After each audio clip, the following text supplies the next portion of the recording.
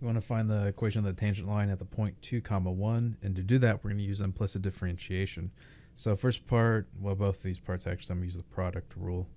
So I'm going to get 2x y squared plus x squared 2 times 2 y prime plus 4 y, and then plus 4x y prime, or dy dx, and then is equal to 12 y prime.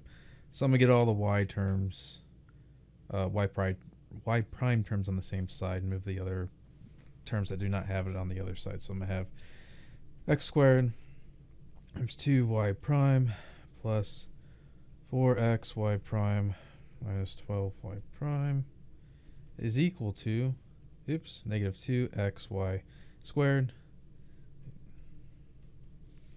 So we end up with is y prime, or dy dx, is equal to negative 2xy squared minus 4y all over, just see here, x squared 2y plus 4x minus 12.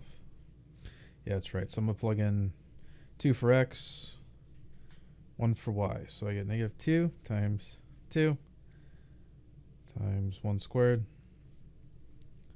minus 4 times 2 all over, see here, 2 squared times 2 times 1 plus 4 times 2 minus 12. And we get negative 4 minus 8 over 4 times 2, which is 8 plus 8 minus 12, so it's 4. That's 4 on the bottom. So they get negative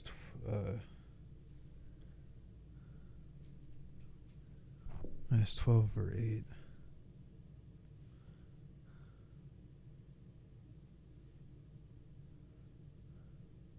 And this is actually supposed to be 1.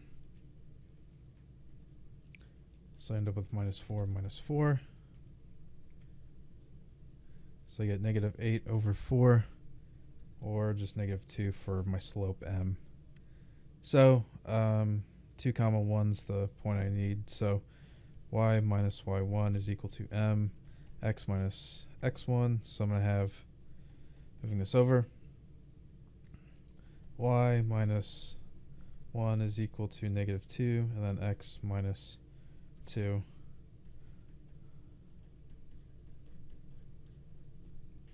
And then you add 1 to both sides.